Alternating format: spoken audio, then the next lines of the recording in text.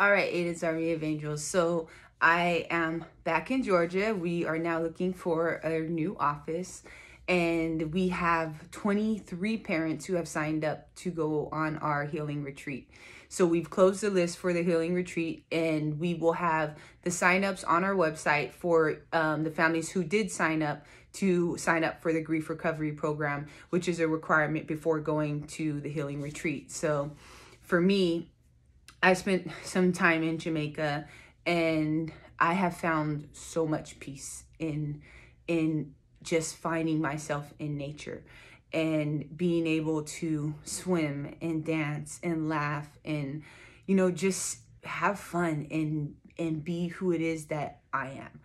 And the community that I found in Jamaica is completely different than anything I've seen here in the United States. And to see a community of people who have pretty much nothing and find so much joy in their life and so much togetherness and so much time that they have willing to help each other and invest in their community, and all the children, it's just, I was overwhelmed with peace, overwhelmed with joy, overwhelmed with love.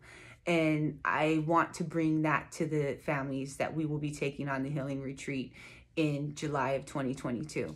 And I will also be going on a few more healing retreats on my own to continue to work on my healing progress. So next month I will be in Arizona at Bald is Beautiful Healing Retreat. So there'll be other cancer families and other cancer parents who have also suffered a loss of a child. So I'm going to go there to find some support as well. And then from there, I'll be attending a gala here in Georgia. So a lot of things are happening, and we are getting our new office open so that the families can come back to the office and receive services like support services and activities that keep us close, and resources that help these families through treatment. So it's been a crazy long journey for me. And I think that I found a lot of peace and happiness, and I'm able to take steps forward in my life that I've been so far hindered in being able to do so. So I absolutely love Jamaica, and I cannot wait to share that with other families and other parents. And then we will be having Ayden's birthday. So this year, Ayden would have been turning 7. And each year I go to a hospital and we celebrate Ayden's birthday at the hospital. But with all this craziness that has gone on with COVID and the craziness in my life, it was very hard for me to want to plan something else. So, I struggled a lot with what I'm going to do this year for Ayden's birthday, and if I was going to have a party or if I would go visit his wall. And I kind of decided that this year I'm going to just spend it on my own. I'm going to spend his birthday by myself, and I'm going to do things that remember Ayden, because since I've lost him, those are things I haven't been able to do. And I want to have peace, and I want to have happiness, and I want to have new chapters in my life where I can create a new way of living through grief.